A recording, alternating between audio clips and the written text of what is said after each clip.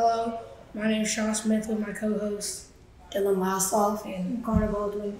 And today we'll be talking about the MLB All-Star Game and the NFL Draft.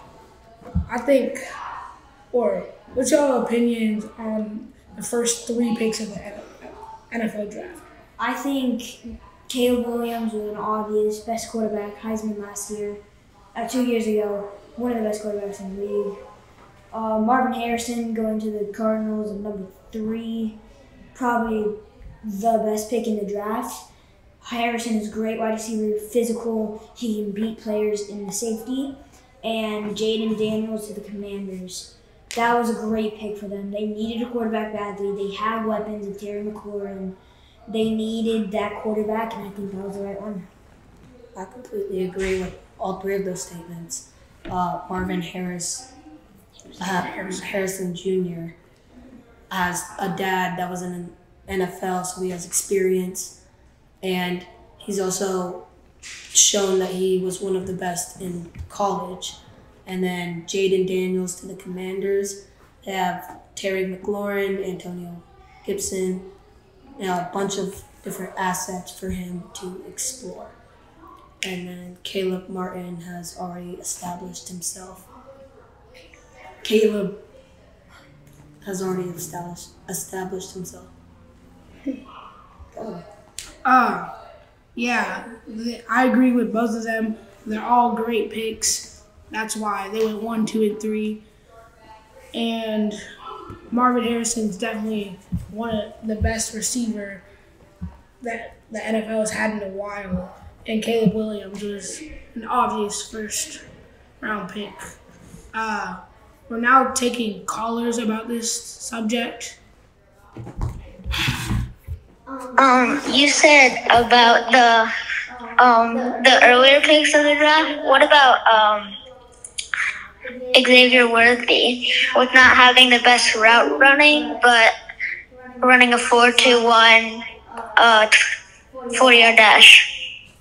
4.21 is pretty. That's the best in the whole NFL thing. So getting drafted to the Chiefs, I think they thought he was going to go earlier, but with him on the board still at pick 32, that is huge for the Chiefs, especially because their wide receivers was not good last year, but they still managed to pull it off and win the Super Bowl. That's a good pick, but now let's talk about one of the bad picks, Michael Penix Jr. going to the Falcons. What do you think about that? I completely disagree. I think Michael Penix was a great pick for Atlanta. He should have been taken higher on the board, and he fell all the way down to 8. And them just signing Kirk Cousins for $260 million for a pretty long time, just to have a young quarterback that's established already to just be sitting behind him ready for whenever he gets injured or anything like that is always great for a team, and especially to take him lower in the draft was a great idea, thinking future. Well, Michael Penix Jr. is already 26 years old. He's almost old, like you're talking about. And he was actually projected to go early in the second round, not anywhere higher than 8. 8 was actually a surprise for most people. I think Penix was actually a good pick for what the Packers has done with Aaron Rodgers.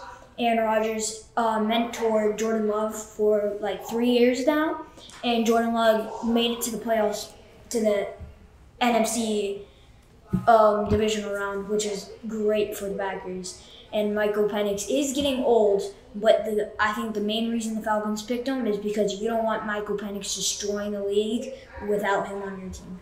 That's true. Now we can switch over to MLB All-Star Game. What do you guys think about the rosters?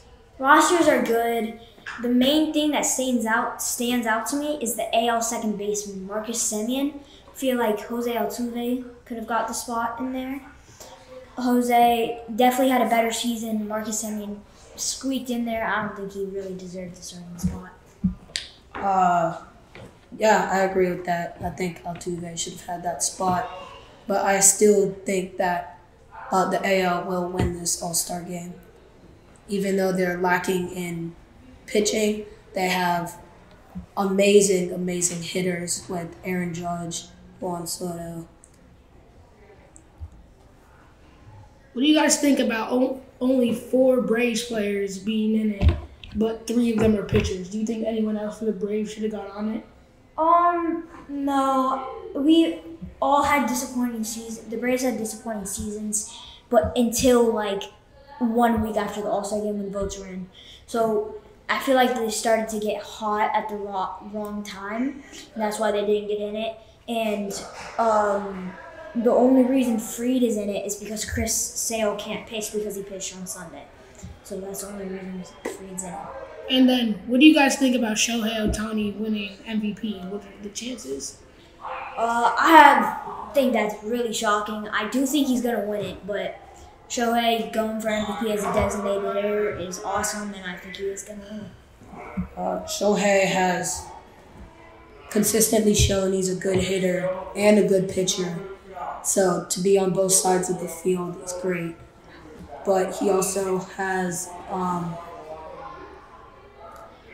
he's shown that he can be better than Babe Ruth with pitching 100 miles an hour and hitting consistent this entire season. That was a pretty strong remark, better than Babe Ruth. But we can see at the end of the season. Thank you guys for coming to our talk show.